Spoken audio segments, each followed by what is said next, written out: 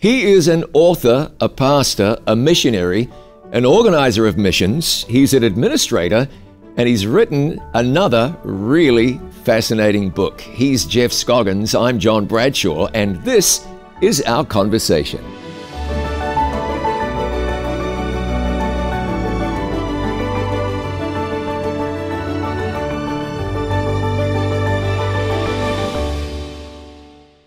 Jeff, thanks so much for joining me. I really appreciate you being here. Thank you, thank you. So you've written this book. I've hidden it behind me, and I want to pull it out right now.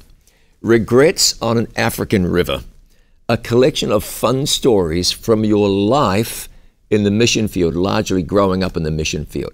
We'll talk about that in a minute. I really want to talk about some of these stories and more, but let's get back to the beginning for you. Where did you spring from? Tell me something about your early life. I have a hard time answering the question, where's home? Let's put it that way. Okay. I was born in Germany. My dad was drafted at the time, and so then we came back, and I spent actually the first 10 years of my life down south in the U.S. At that time, my parents got a call to go to the Middle East, Beirut, Lebanon, which was exciting because there was a war going on, and there's stories in the book about it. And then after that, we came back to the U.S. For a little while, and then to Africa. Okay. So I spent some time in Rwanda, and then went to school in Kenya, the mission school there. So I was back and forth between there. Came back to the U.S. again, went to college, got married, and went to Russia with my wife. So spent 3 years in Moscow. As newlyweds, you went to Russia? Well, it were within the first 2-3 years, something like that. Yeah, that's newlywed. Yeah, and so, wow. yeah, and then interspersed within that mission work in the U.S. as well, kind of overseeing the entire mission outreach that we were doing as a church. So you were doomed to be a missionary? I guess if you want to call it doomed, yes. You were doomed to be a missionary. Couldn't be a greater privilege. Oh, how fantastic. So you went to Lebanon. Yeah. Was it the food that attracted you guys? You know, it was my parents, and I have no idea what attracted them. But I know that I absolutely loved it. I did not want to leave. Oh, yeah. Even though you're in the middle of a war-torn situation, because Lebanon's a beautiful place and a fascinating place, and I found the people there to be wonderful. What do you remember about it? I remember everything about it. Yeah. And I remember not being able to sleep when we came back because it was too quiet. Oh. Yeah. So what were you hearing? What was the noise? Oh, we could sit on our porch, which is on the hill overlooking Beirut, and we could watch the tracer bullets and the bombs blowing up and everything. And for the most part, we were fairly safe where we were. For the most part? We spent our nights in the bomb shelter every once in a while. What about the other part? The most part you were safe. The other part? The other part, we were going to the bomb shelters. Did you never look down at the tracers and just think, well, it's not outside the realms of possibility that something could veer off course? Well, it happened. I had several 5-gallon containers full of shrapnel and bullets and stuff. So yeah, I know it happened. But we just weren't all that concerned about it. I was the first few nights. In fact, there's a story in the book about my first nights there, and it's titled "How to Get Unused to War," or "How to Get Used to War." Maybe that was, I don't remember. But anyway, the whole idea in there is that you get into anything for long enough and you get used to it. So true. And the same happened for war, and my point in the book is the same happens with sin. Absolutely right. To get to the point where you don't even think about it, and you start to frankly even miss it when it's not there. Yeah, yeah. So as wild as it was, yeah, we were used to the war, and we were amazingly enough reluctant to leave it, because we actually said that to our parents. We don't want to go. We're going to miss the war. So it is crazy stuff, but it's what you can get used to is something. Because somebody who's a parent right now heard you say all that and said, oh, I could never. Oh, we could never. And so maybe they could never. But your parents thought, oh, you're taking our kids in the middle of a war. That's okay. What sort of adjustment was that like for you as a kid to go from somewhere here in the U.S. to a totally different culture? You left all your friends behind, whatever your creature comforts were here behind. You go to foreign place, foreign food, foreign people, foreign language, and a war. Did that have a negative impact on you in any way?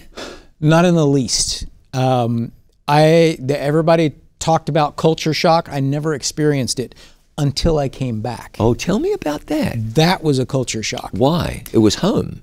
It was home, but I had already been homeschooled at home when I was there. We went and I was with mission kids and in the mission field, and I understood that. It just took me. It was instant. I could pick that up.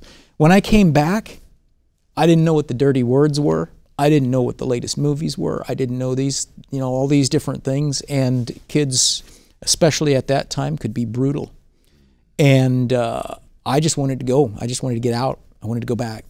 And when I started to figure out how to get along in this kind of society again, I kind of went the opposite direction. I went to the other ditch, and I think they never said it, but I wouldn't be at all surprised if that's why my parents said we're going to Africa, because I was figuring out a little too well how to get along in this kind of a culture.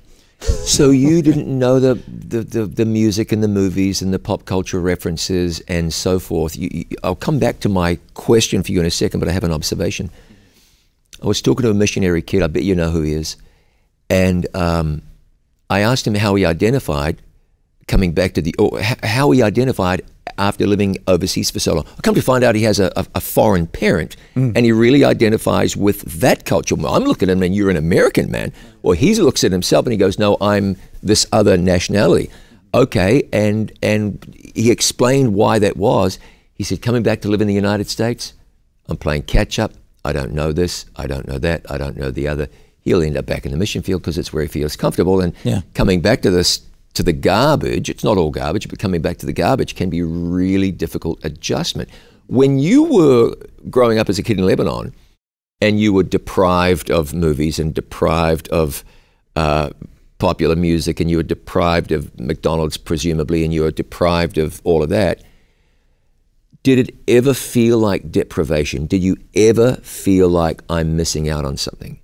I didn't even know about it. I didn't even know about it. I didn't care about it. It was just not important. And it even took me a while when I came back to decide, okay, maybe I better make this important. Yeah. And that was a mistake, frankly. Why did you make it important? To be accepted, to get along. The bullying, that kind of stuff. There's stories in the book about that. Yeah. It was rough. It was rough. But I wouldn't change it, even if I could, because it grew me as a person in ways I don't even understand totally. I can now go back and forth between cultures with no problem. As a kid, you bought into the mission thing. You understood why you were there. But let me just dig into that a little deeper. Did you really understand why you were there? What was the depth of your understanding? We are here to be missionaries. Did you take that on board as a kid? No, I didn't. For us, it was just a new place to live for me and my brother and sister. We knew that my dad was doing mission, and I grew up with the idea in my mind that I would do the same. Not necessarily overseas. That wasn't the point. It was just that life was about ministry, no matter what we did. Okay, so you did kind of take it on board. I took it on board, but I would have taken it on board, I think, even here. So. Maybe not, though. Who knows?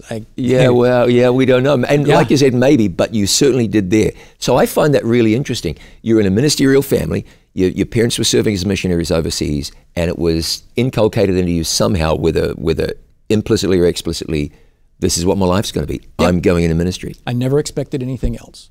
How fascinating. Okay, so let me ask you this. So there are parents today who would wish that their children would grow up to do something a little more meaningful than record TikTok videos. How would you advise those parents to go about establishing a culture within their own culture of ministry? Not that every kid needs to be a pastor or a church school teacher, but what do we do as parents? Give us 1, 2, 3 little piece of advice to help our kids see a greater meaning in life than blather. There's absolutely no substitute for believing that yourself as a parent. And if that is what your life is, and that's really all your kids know, it's not something that you feel like you have to inculcate. It's something that just is. Now, that doesn't mean every kid is going to go into the ministry. Right. But that, like you said, it doesn't have to be a pastor. You can be a mechanic and be in the ministry. Correct. So it's really, truly about that's authentically what you are as a family. And if that is the case, then everything else belongs to the Holy Spirit.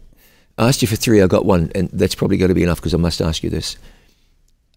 It pains me, but I want to ask you how you feel. You're involved in mission from a global perspective right now. You strategize, you plan, you identify areas of need. I can't wait to talk to you more about that. Our greatest resource as a church, however you define church, is our people. You might say, if you want to, that our greatest resource, among that greatest resource, is our young people. But you see young people everywhere throwing their lives away. And I don't just mean making poor lifestyle choices. That's an easy target, but people have been doing that forever. I don't mean that. I mean, man, kid, you've got great potential. You do so much for God. What does it do to you to see the amount of young people we have not turned on by mission or ministry? That's got to break your heart. There is absolutely no question. But I have to say that neither am I surprised. When we allow our children to become a part of the culture the way that we do, what else do you expect? I think it was Gordon Beats once that said, you buy where you shop. And he was talking about something else. But the same thing works for any situation. If that's what you do in your home, and if it's all about your phone and your iPad and the movies you're watching and stuff, that's what life is going to be. But if life revolves around other things, that's what it will be as well. So the one thing that I can say, well, I could say many things, but one of the things that I could say about the way that I was raised is that my parents were always completely authentic. And for them, that's what they did, and so that's what we did. And if you do something else, then what do you expect? That's where your kids are going to go, for the most part. Now, I say that carefully because there are parents that will, of course, say that that our whole life there is another ditch, and it doesn't matter which one you fall into. The devil's happy either way, and to where the kids feel like this is forced, where it's whatever, and they'll rebel against it. I understand. But this was a completely authentic, unforced kind of situation. Yeah, and the thing we remember too is you can have the greatest parents who give the kids the greatest upbringing. At the end of the day, a kid has their free choice, and they're going to do it. That is absolutely right. However, we cannot get away from the fact that we, to an enormous degree, prepare our kids for the choices that they make. There's no question. Yeah. So Lebanon came and went. You came home. When you, as a kid who was starting to get a little wild and woolly, went back to Africa, did you chafe against that, or was it like, blessed relief, we're back to the missions? I was angry. Were you? Oh, I was angry, and there's a story in the book about it. I was very upset. I did not want to go. I had worked hard for what I had gotten. Sure. It took me years before I recognized that my parents had probably done the right thing. Wow. Yeah, it was. And it was there. It wasn't a difficult transition for me culturally. It wasn't a difficult transition for me in school. None of that. It was just pure and simple being upset to leave what I had gained. And it was a formative time. I was 14 years old or something like that, and so I had worked hard to find those friends and make those friends, and so that was when I got to Africa. Once I made new friends, everything smoothed out and everything was okay. But until then, so you mentioned Rwanda. Your family went to Rwanda. Yes. Okay, and where was this in the timeline? This was before the terrible. This was well before the genocide. Yeah. My parents actually ended up spending 7 years, and they left about 2 years before the genocide happened. Yeah, and then I only stayed in Rwanda for about a month, and then I flew off to school in Kenya. Yeah. And so my school bus was an airplane, and I went back and forth for a couple of years there. This is something we can spend hours talking about, but I only intend to ask you this question and dwell on it very briefly, just about Rwanda. When the genocide occurred, did your parents ever say, we saw this coming? Was there ever an indicator for them, or did it kind of take them by surprise? I think it was a total surprise. For all that we knew, the two tribes got along just fine. But obviously there was something going on below the surface that we didn't see. Right. And you may never have even been able to see from your vantage point. Exactly. And as foreigners, maybe we never could have. But everything was completely peaceful and fine when we were there. So, Regrets on an African River. Man, I picked up this book. I started to read. I couldn't put it down. It was one of those books that you get that annoy you because when it's time to sleep, you'd rather read than sleep. So let's talk about some of the stories in the book. This is the life and times of Jeff Scoggins, growing up in the mission field, having way too much fun, and sometimes a little too much mischief. Yeah. We don't have a lot of time before the break, and I expect that this story is only going to get partly told before we go to the break. And that's fine with me. Okay. There's a story in the book called Regrets on an African River called Regrets on an African River. I read this story. You guys in a river, and a male figure. Was he a family friend or an uncle? You'll tell me. And I thought, oh man, this is big trouble. Tell the story. Okay. I can tell the story in a half an hour. To do it in 2 minutes is going to be a challenge. Yeah, so I won't try. We'll dip into it. We'll pick it up after the break. Okay. It was the director of the Adventist Development and Relief Agency, Carl Wilkins, who was there and drug us into this. And it was me and my cousin Cameron. And we took off on a trip down a river filled with hippos and crocodiles, and we didn't make it home that night. Hold tight. So, deadliest animal in Africa after the mosquito is the hippo. Did you know you're getting to a river that had hippos in it? We did. We were armed. No, we did. With baseball bats. We were going to shoo the hippos away. So were you guys, Yes. is this typical behavior for missionary kids, or were you mad? No, I wasn't mad. I'm mad crazy. Carl himself is fearless, and that's so that's what that is. It's contagious. Okay. We're 20 years old at the time, invincible. Yeah. So yeah, he warned us. He said, there's crocodiles and hippos, and we said, no problem. That's fine. It's a little bit about that thing you mentioned earlier, a proximity to danger. After a while, you don't see the danger. But is that like today? There are missionary kids doing the same thing, going down, or have they learned you just stay away? I don't know if I can answer that very well, but I suppose there are. Mission kids are a different breed. I'm trying to understand the mindset. they are. So you're saying breed. You probably weren't the first, and you probably weren't the last. Probably not. Okay, so you got in a boat. You're in a river with crocodiles and hippos. Yes, and we had some exciting times. What can go wrong? Yeah, what can go wrong? What can go wrong? And it did. It got dark. We tried hiking out. We tried all sorts of stuff, and we couldn't. We ended up sleeping under a hay bale the whole night long. And the next day, the French military came looking to it for us in a gunship coming down the river.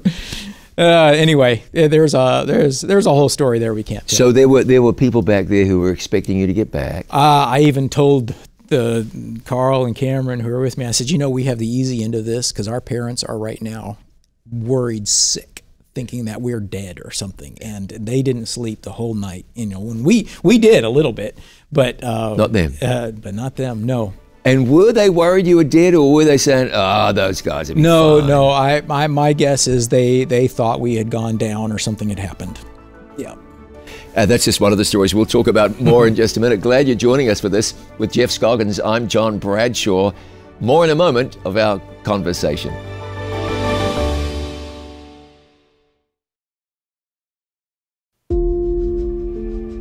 The Bible is filled with stories of people who took a leap of faith. Gideon was asked by God to lead an army of just 300 against an innumerable foe. And he did, and he was triumphant. Noah was asked by God to build an ark, a boat, so he and his family could ride out a storm in a world where rain had never before fallen. And he did, and he and his family and the world was saved. Life can be like that. Sometimes you have to take a leap of faith.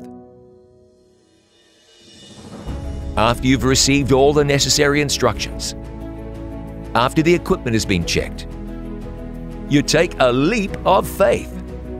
Grow your faith in God and in His Word. Don't miss the Leap of Faith, brought to you by It Is Written TV.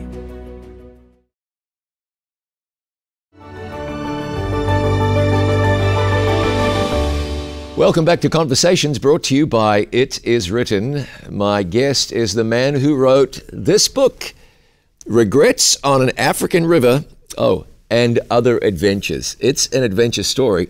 Stories from a young fellow who grew up in the mission field. These were his experiences.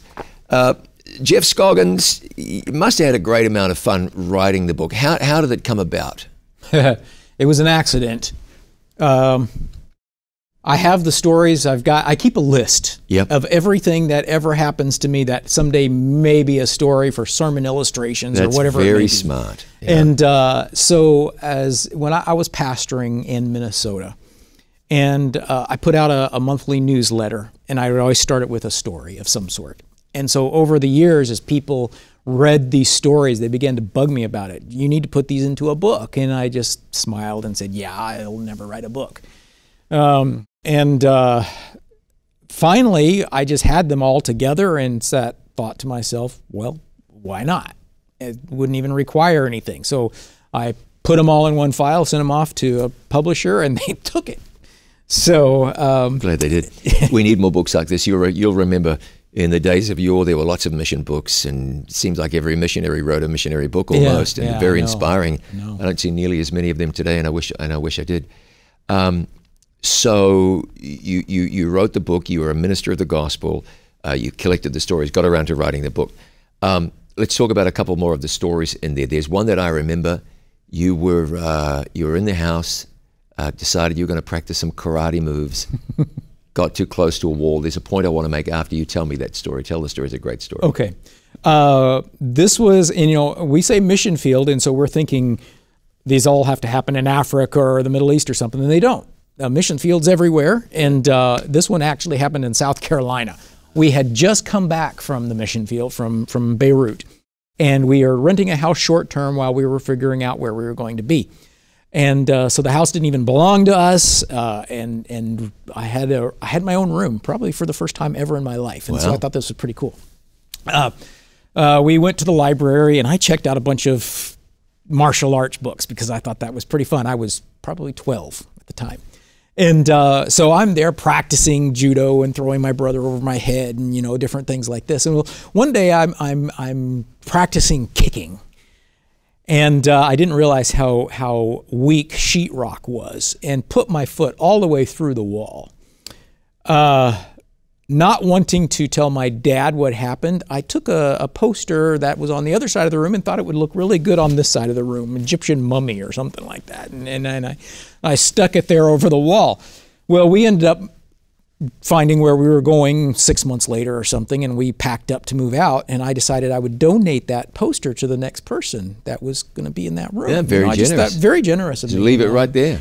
My dad came in through in the last inspection as we were cleaning up the house and getting it ready, to turn back over to the landlord, whoever it was, and he said, "Why are you leaving your poster?" And I said, I just thought I would leave it. And my dad said, "I don't think so," and went and took it down and discovered the big hole in the wall. Yeah.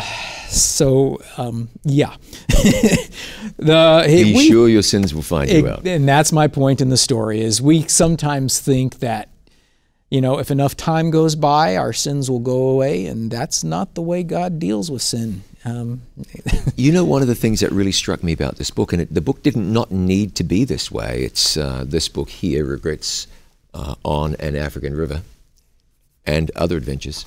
The book did not need to be this way, Jeff, but you wrote the book with spiritual lessons. I don't mean this. I stayed out in the sun and I got warm, and it reminded me of the warmth of God's love. That's a legit lesson. Oh, it is. But that's pretty gentle. Yeah. There are no lessons like that. I mean, you don't hold back. You talk about sin and righteousness and obedience. And I'm not meaning to say it's overbearing. I don't mean that. But you kind of go for not for the jugular, but you make it count. Your spiritual lessons count. There's a reason you did that. You didn't soft pedal or sugarcoat or worry about stepping on somebody's toes. I mean, these are meaningful lessons, is what I mean. Why'd you go there when you could have painted this any color you wanted? I was pastoring at the time, and I was dealing with real people with real issues. So these stories arose out of situations where it wouldn't have been wise to tackle the problem face on, but a story with an illustration. I mean, that's how the Bible works for the most part. I mean, most of the Bible is stories, and they're very effective in that way. They come kind of at an oblique angle, rather than just punch, where people won't listen very well. And so I hope that the Holy Spirit was guiding as I wrote those stories, often for specific situations, and hoping that the people would actually read them and maybe apply it to their life. Only time will tell how that worked, but that's the reason, because most of these come from real life situations. I mentioned earlier that it was my belief that you were doomed to work in missions. It just seemed to be that way. But you've spent a considerable amount of time in the pulpit as a local church pastor. 2 questions. First, was that comfortable, or did the jacket not fit quite well if you were just chafing to get out into the mission field? That's one question. And the second question is, tell me about pastoring. So when you're a local church pastor, was it like, man, this is not me, I need to get out, or did it fit you well? Yeah. And I'm not saying did you do a good job or not. I'm just saying, I hear you. Was there an impatience to get to the mission field, or was it all okay? No. If you had told me that I would be a pastor when I was going through college, I would have laughed in your face. Interesting. I would never. I wasn't a public speaker. I wasn't. It just wasn't me at all. I did communication and commercial art. That's what I did in college. And I always wanted to work for the church, but never even considered the idea of being a pastor. That's interesting. Yeah. So when I started working for the church, I was working in communication, and I did that for a long time. And then I ended up in mission, our mission department, if you want to call it that, and loved it. But it was more administrative in that kind of a situation. The thing is after we came home from Russia, we decided to start a family, and I didn't want to be traveling all the time. Mm-hmm. And so I said, maybe I should try pastoring. And even that was a bit of a shock to me, because if you look at the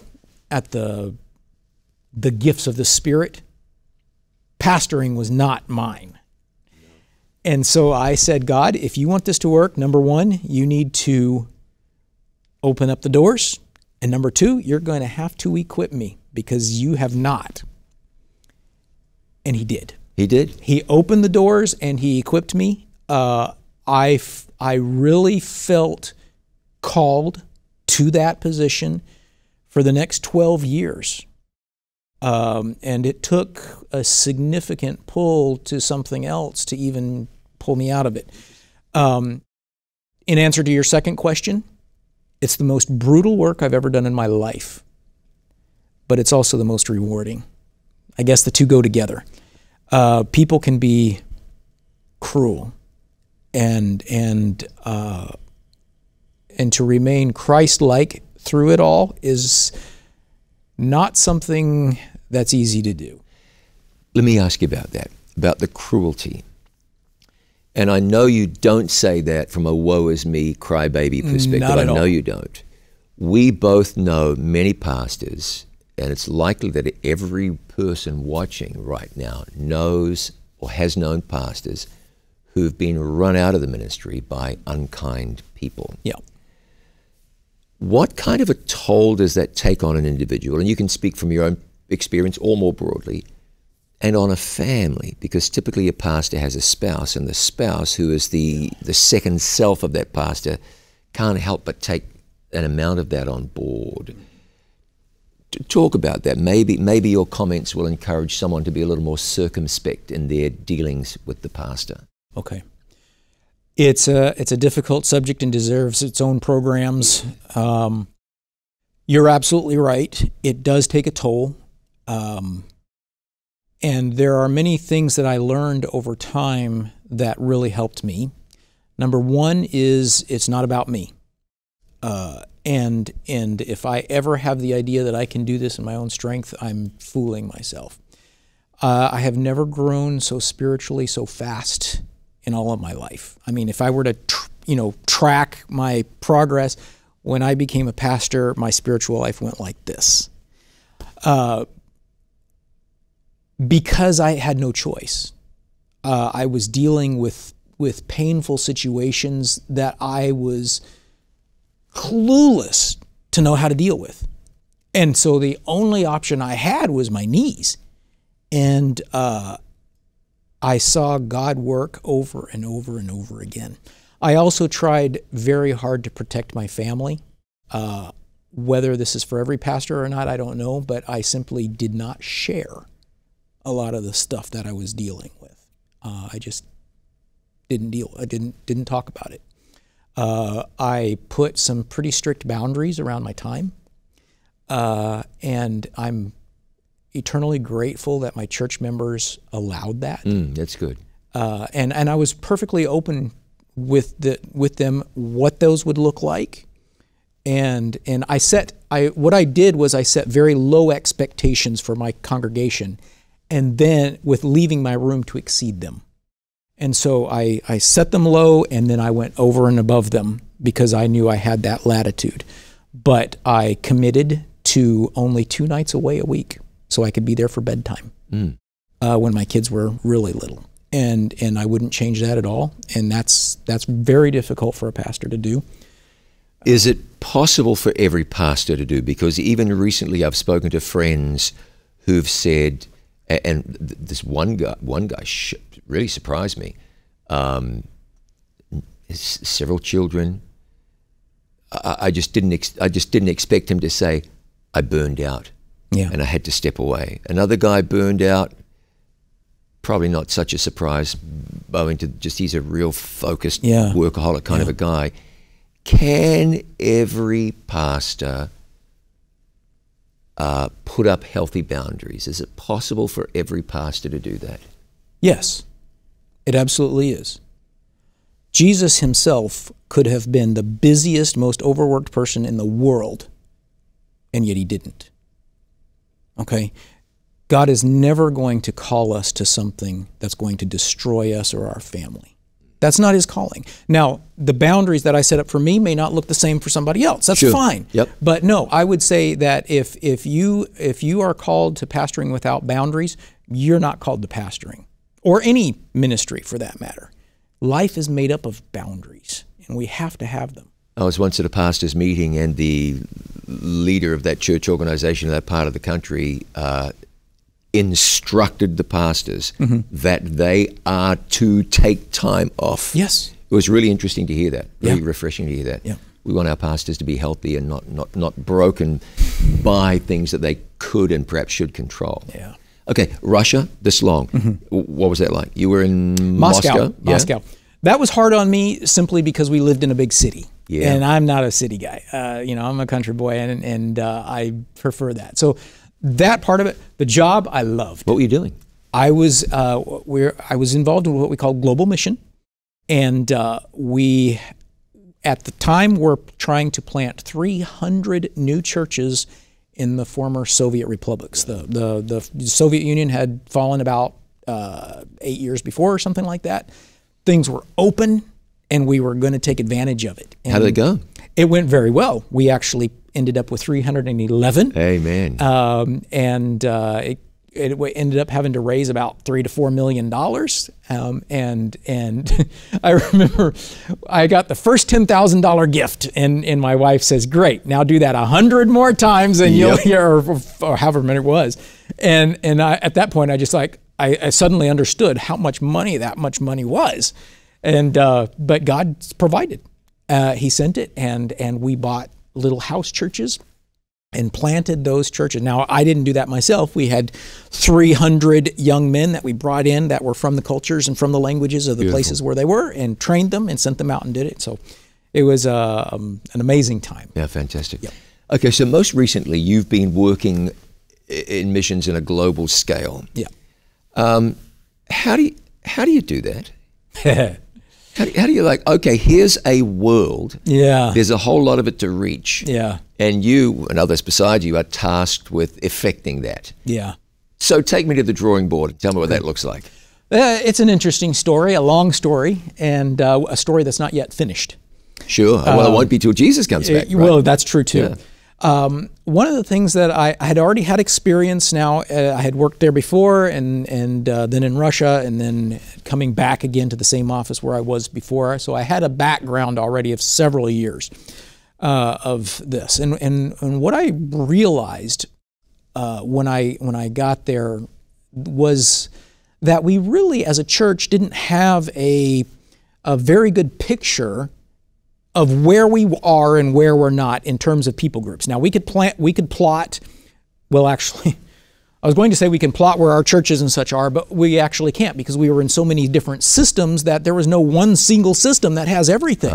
Sure. And so we know that we've got churches and hospitals and schools and all of this around the world, but there's no central place where you can just go look at it. You have to find it in all the different places. It's really surprising. It is very surprising. Well. And so we started working on that, but also we started working on prioritizing the people groups around the world so that we could see which ones we've reached and which ones we've not. And when I say reached and not, that doesn't mean that we've baptized every single person, but that means that we have made enough impact in the group that they have the personnel and the resources and all those things that they need to be able to continue the work for their own group. People groups as opposed to languages? Give me an example. Well, there's lots of ways to divide up people groups, and you have to pick one. Sure. And so we picked languages. That works for about 90% of the world.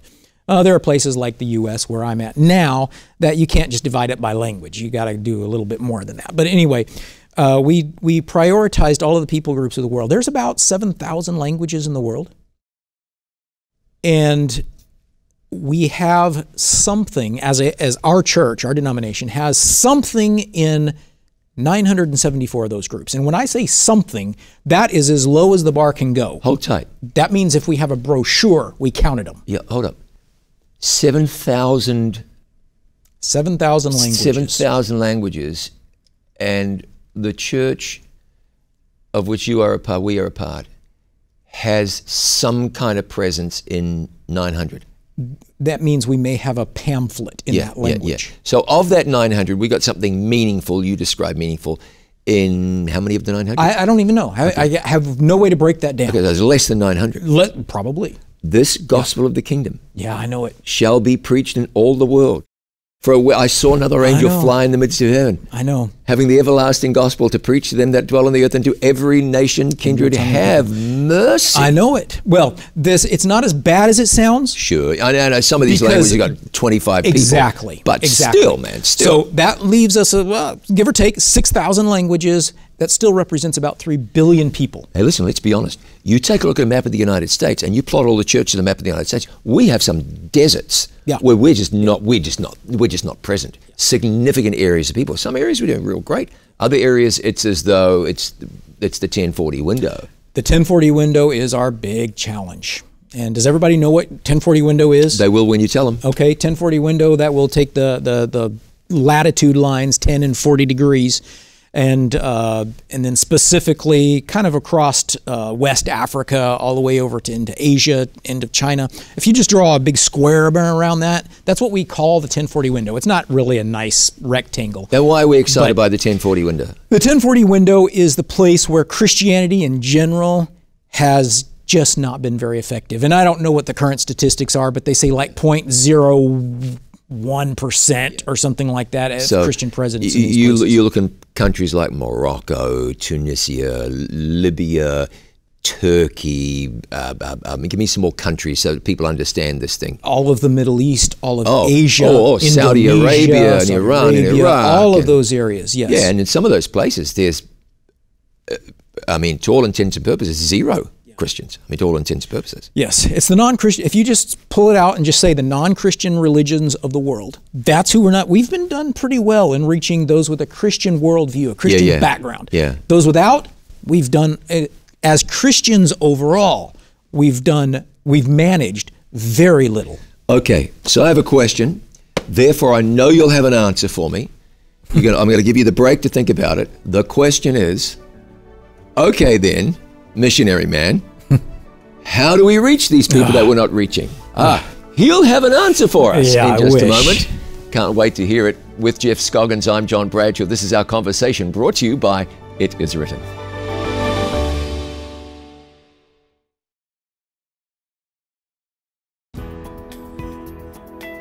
Planning for your financial future is a vital aspect of Christian stewardship. For this reason, It Is Written is pleased to offer free planned giving and estate services. For information on how we can help you, please call 800-992-2219. Call today or visit our website, hislegacy.com. Call 800-992-2219.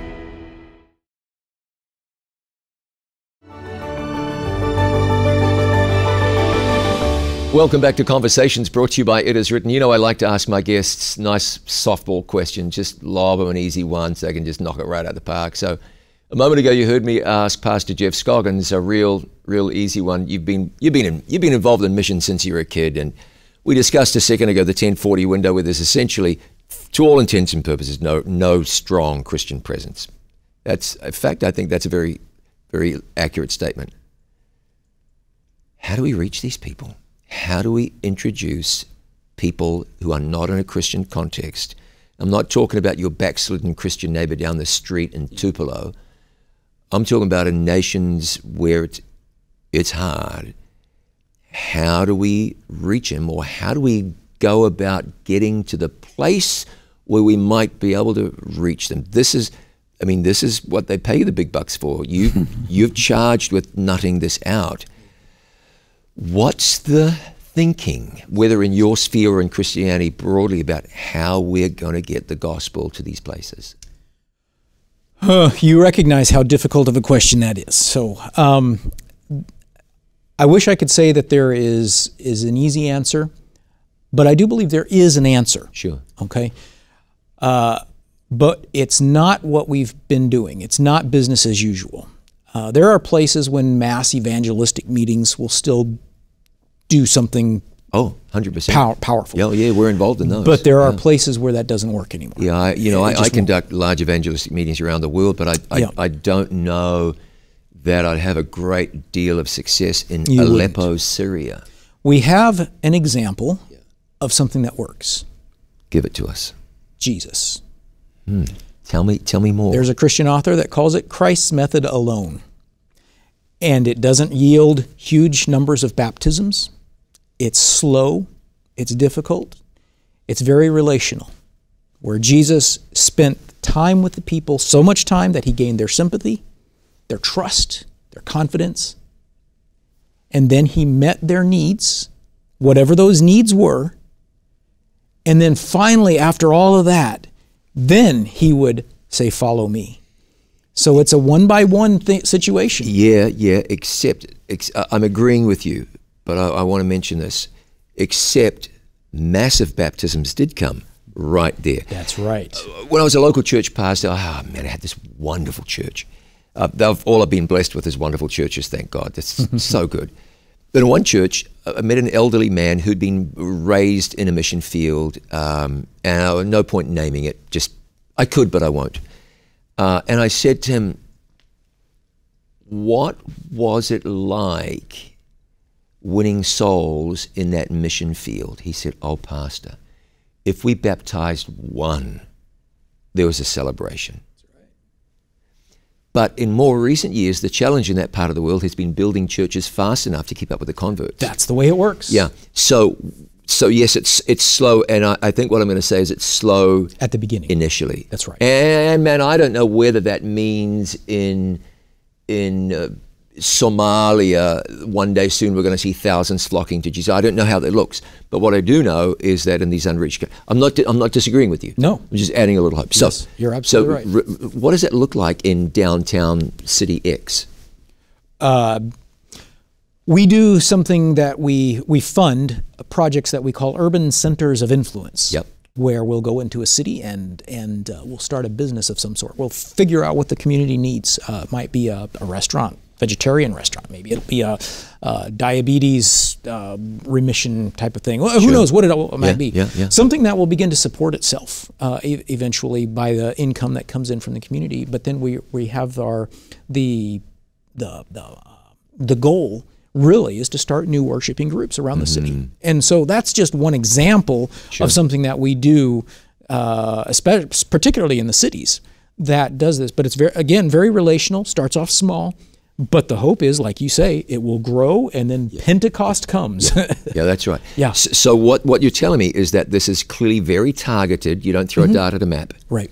There's got to be some research done.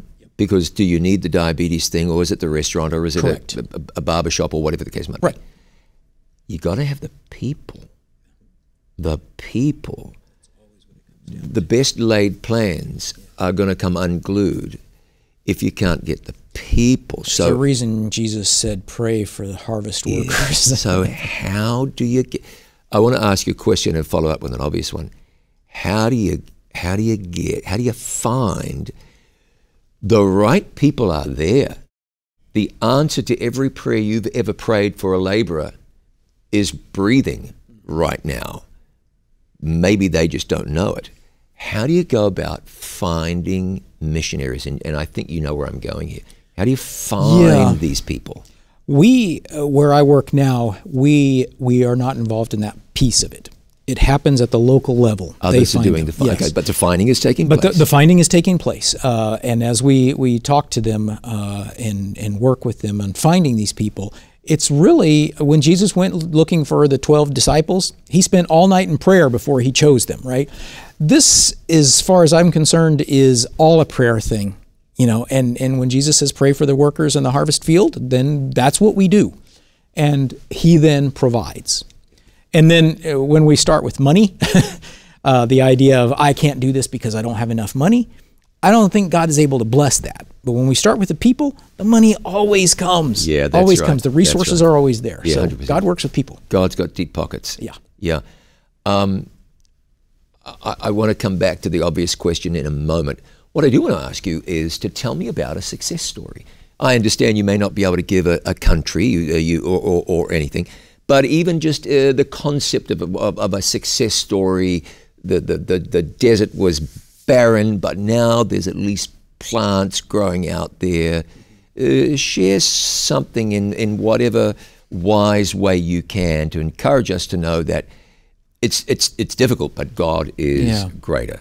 The best stories come from places we can't identify. Right, of course. So I will speak in generalities. Sure.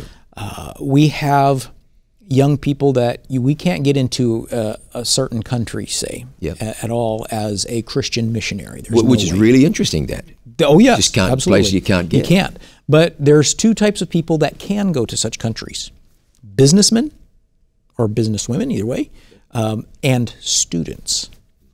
And so we have a program for one part of the world specifically where we call them Waldensian students. So there's a background to that you can share someday. But they go to school in a country X. Yeah, they go to school, but it's a cover, if you want to put it that. And their idea is to make contacts in that university, wherever they're at, and start a small group there. And we've had some very interesting beginnings on some things there.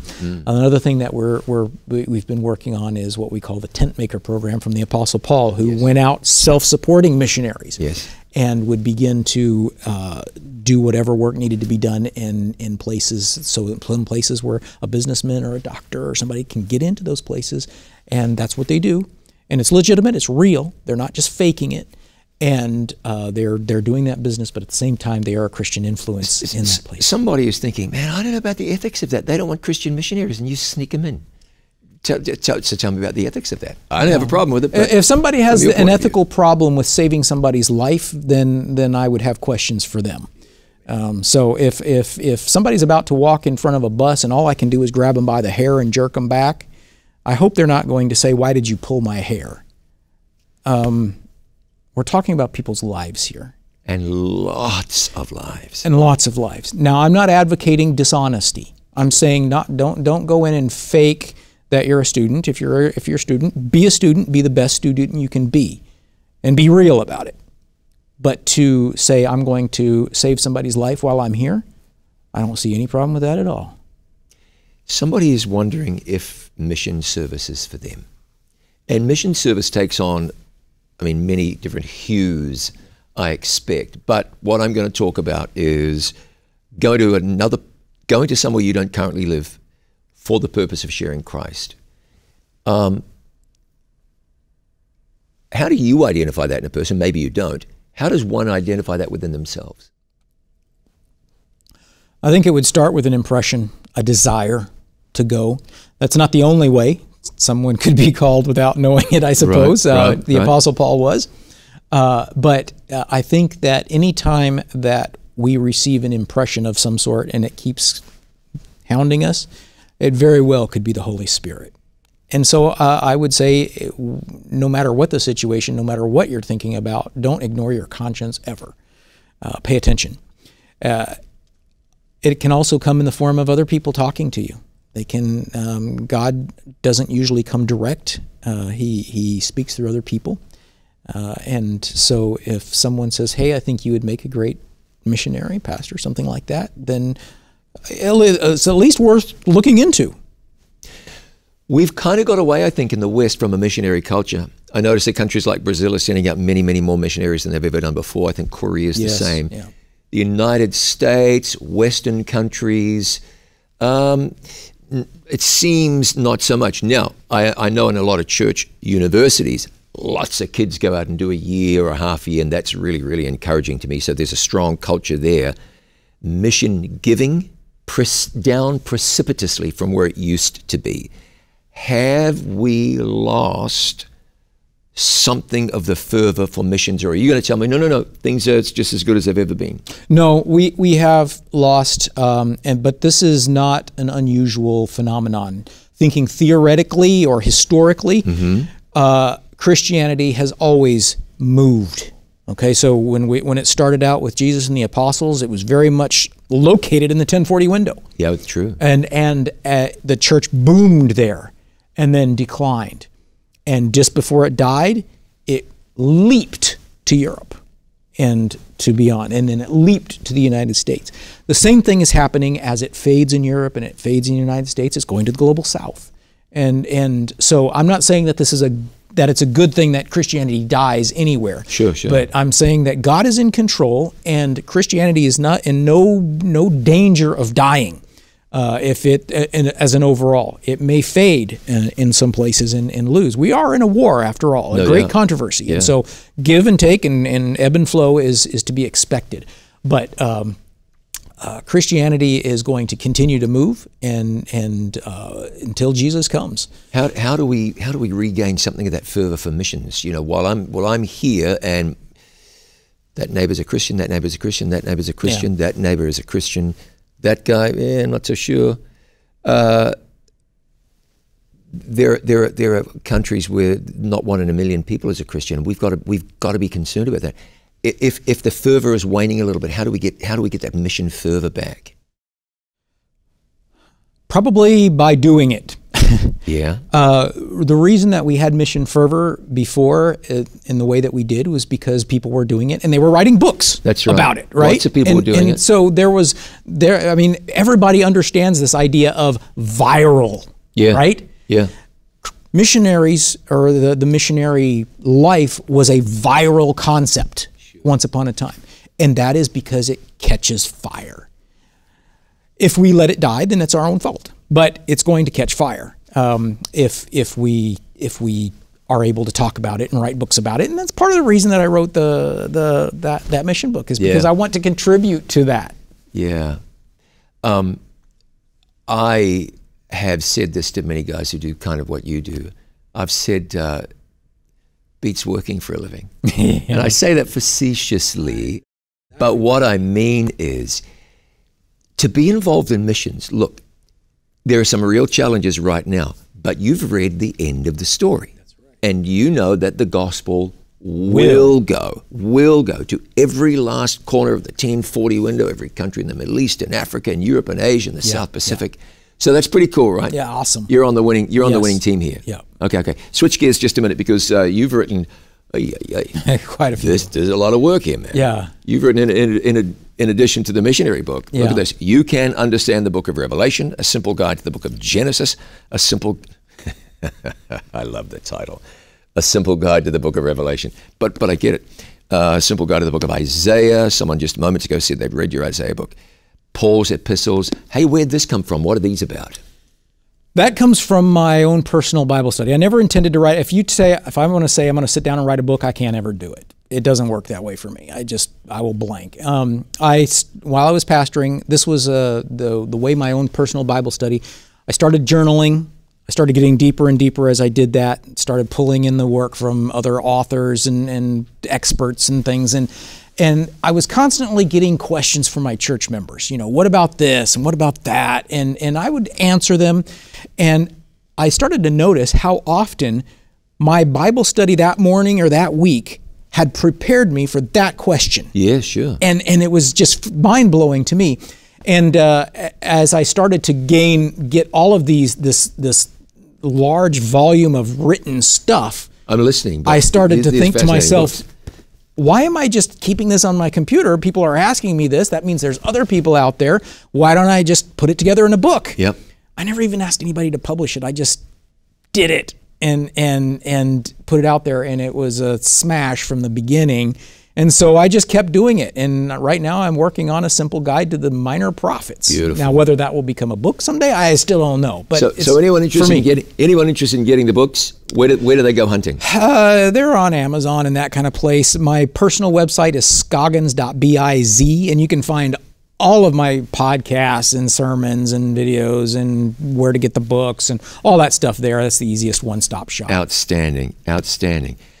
Well, we sat down ostensibly to chat about your book, about missionary adventures when you were a kid.